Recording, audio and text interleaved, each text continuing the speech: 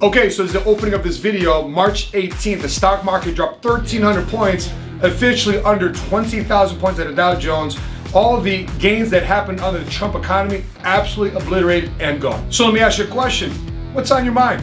What's going on? I want to know. Drop it in the comment section below. I want to engage. I want to let you know that there's a business out there that cares and leading at the same time. Why? We're playing offense. In moments like this is when our business was birthed during hard times. So in this episode, I'm going to share with you how to stay ahead of the coronavirus recession in this episode of the 7-Figure Squad, happening right now in 3, 2, 1.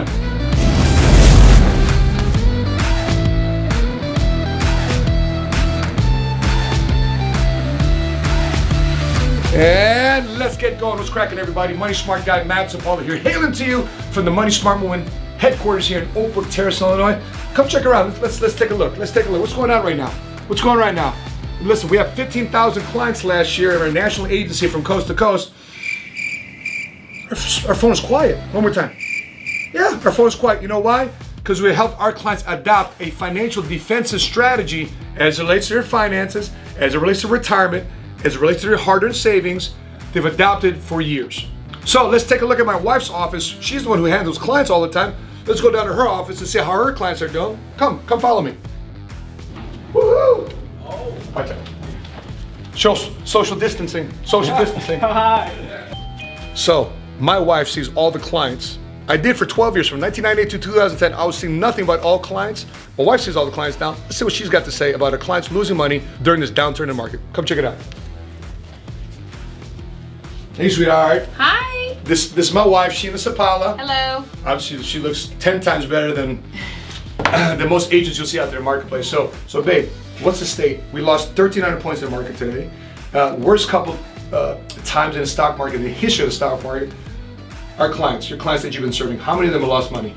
0. Really? Mm-hmm. So none of them are worried about the stock market? I am making sure that their pensions don't get stolen, making sure their 401ks don't get stolen, making sure their retirement, their livelihood and having a purpose after retirement doesn't get stolen. 0.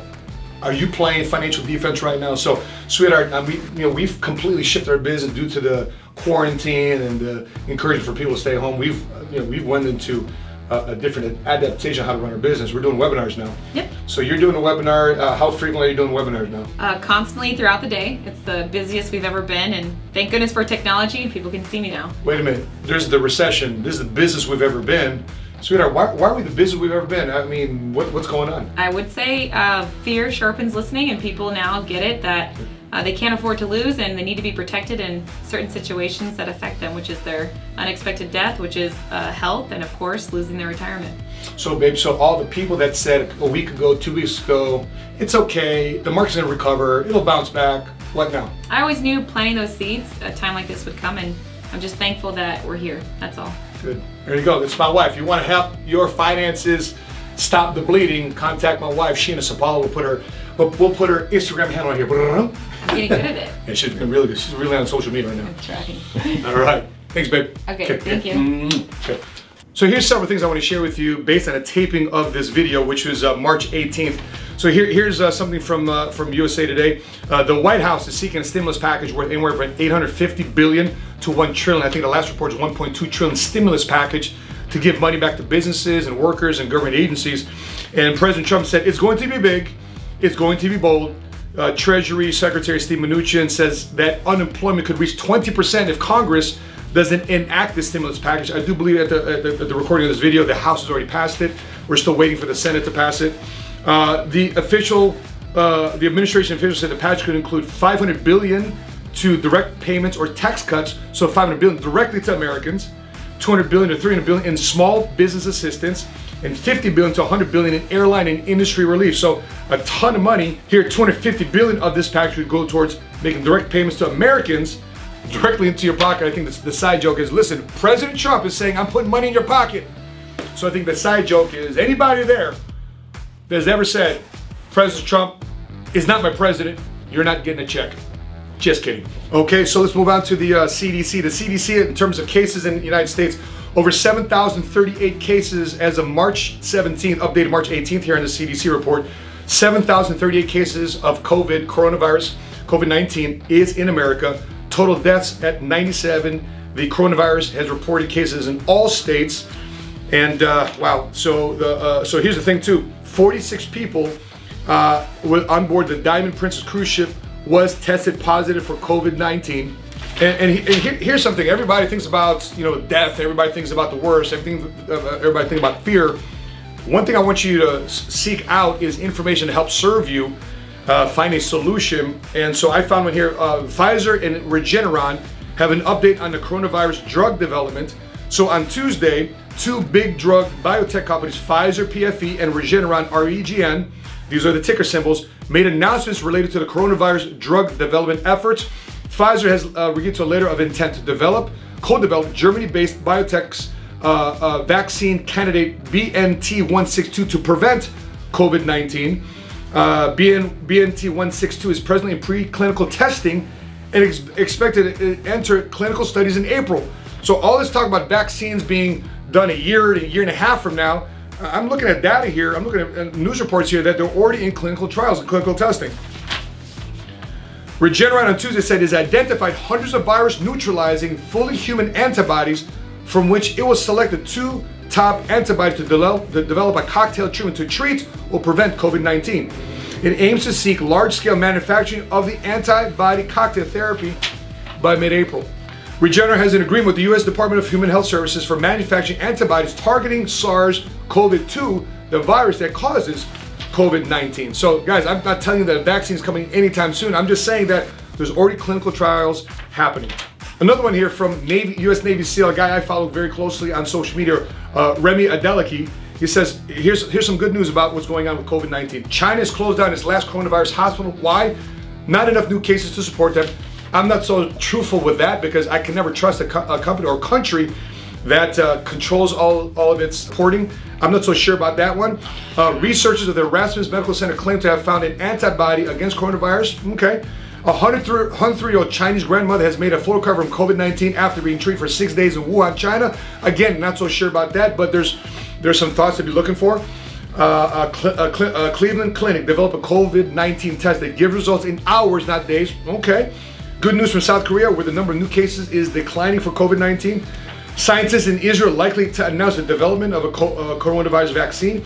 A San Diego biotech company is developing a COVID-19 vaccine in collaboration with Duke University, the National University of Singapore, and Tulsa County's first positive COVID-19 recovery case has been covered and recovered. So listen, as much as there's fear out there about death, about people contracting the virus, one of the things I've been telling my kids, listen kids, here's how somebody looks like, here's the treatments, here's the symptoms of somebody going through coronavirus. And here's how they recovered. They aren't a target demographic of high risk, meaning that these are people that were supposed to potentially die from getting coronavirus. But look at them. They're alive, they're well, they're recovered, they're being discharged from the hospital. Now, I'm not saying that's for every case, but as much as there's fear of death, there's also the opposite of people fighting through it, battling through it, surviving through it, and living through it. So here's the thing. If you want to stay ahead of the coronavirus recession, there's really two tendencies that people play into. It's either fear or faith. Your choice. So here's the thing about fear. If you buy into fear, fear likes to cower. Fear likes to fret. Fear likes to despair. Fear likes to panic. Fear likes to freeze. Fear likes to destruct and destroy and panic and anxiety. It's not a building type of attitude or perspective on things. Now, the opposite is true. Faith, if you buy into a faith, what does faith do? Faith allows you to stand up and stand strong. Faith allows you to pray. Faith allows you to hope. Faith gives you confidence. Faith gives you ability to fight. Faith gives you ability to be constructive. So faith allows you to be constructive. So with that being said, here's some questions I would like to encourage you to ask yourself in terms of your savings, your retirement, and how to make sure you play financial defense as it relates to your savings, retirement, and things that you hope to plan for down the road to live on, to pay for your lifestyle, to sustain you through your bouts for financial freedom. Number one, if you want to play defense, ask yourself this question. If self-quarantine and the national lockdown go in place, where do you think the market will go? Up or down?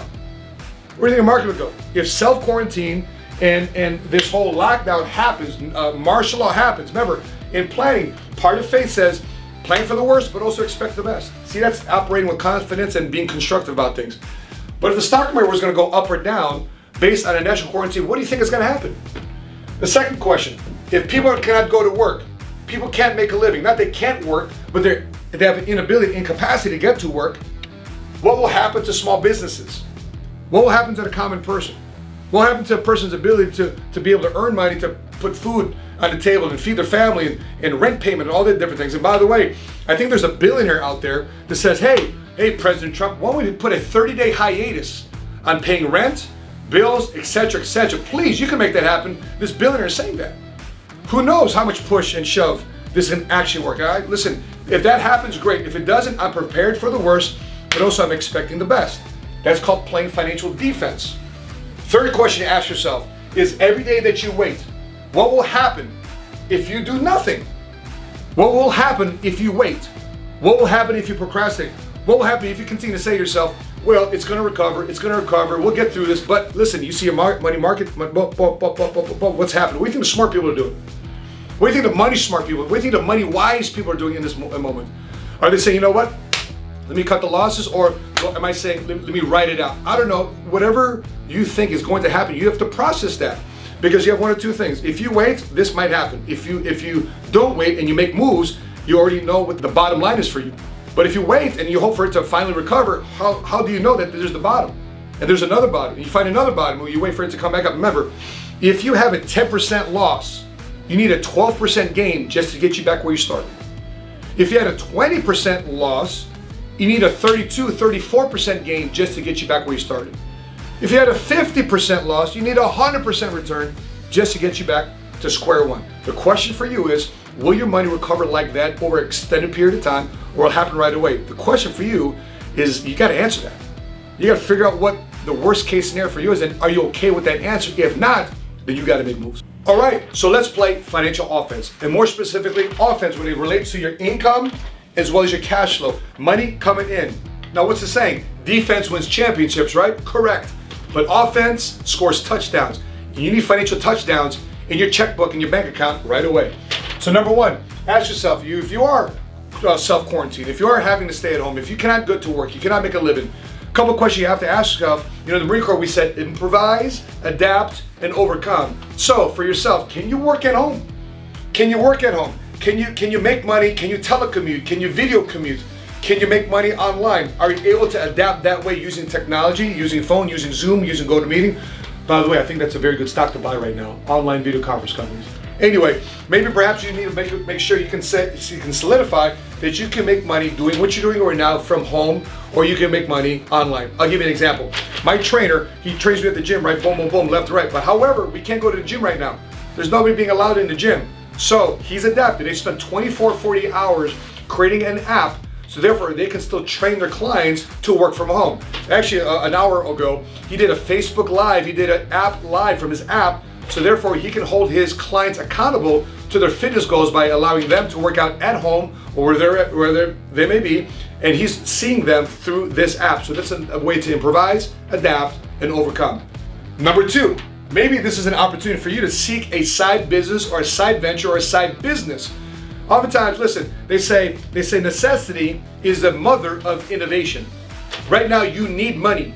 Right now you need to pay the bills. Right now you need to get ahead and stay ahead of this whole coronavirus recession that's taking place. And so with that side hustle or side business, maybe there's an opportunity right now for you to truly really consider it. You've been maybe procrastinating on it, maybe telling yourself, man, I'm good. Maybe in the past, you know, I'm straight. But listen, right now, you're not straight. You're not good. If you are, you're denying yourself a future opportunity to forever be ahead of the coronavirus recession or any other thing that may come our way. So when you're looking at a different side business or a side venture to start, like I did when I was in the Marine Corps, it was my 7th year in the Marines. I have an 8-year contract. I started my side business when I was in my last year. And when I transitioned out of the military, although it wasn't smooth, it wasn't easy from a mental and a financial standpoint, at least I had confidence knowing what my next steps were. Maybe this time you ought to consider what your next steps are from either career or business as it goes through these trying times. Number three, well, who can help? Who's a coach? Who's a mentor? Who can open a door for you? These are moments right now, you need people in your pocket. Right now it's for you and an opportunity. If you're sitting at home, instead of Netflix and chill, quarantine and chill, reach out to people on Facebook, reach out to people on Instagram, connect with people that are like-minded, that are leading the way, that are going ahead and say, you know, we have confidence throughout this recession because we've been making money alternatively for years. Number 4, if you're looking for a side venture, a different career, a different opportunity, you need to ask yourself this question. Is this product, is this career, is this business good in both good economies as well as bad economies? Otherwise, you're just setting yourself up for a future failure down the road or a future panic or time of anxiety. Listen, just like most relationships where you find out the best of them during the worst of times, the same thing I say about a career or business. I find out the best of that career or business in terms of longevity of my income during the worst of times in the economy. I want to make sure that in the worst times in the economy, I have a long-lasting business and I can survive and thrive through these trying times. I've been in the insurance industry now for 21 years as an example, that during bad times, I've actually exploded and gone well in business versus good times where it's just kind of easy, steady Eddie. But during bad times, for some reason, the insurance industry picks up as a thought as you're considering your next move. Number 5, which industry is no one paying attention to? That nobody's paying attention to, that you should be paying attention to. Oftentimes people say, get involved in this, get involved in that, get involved in this.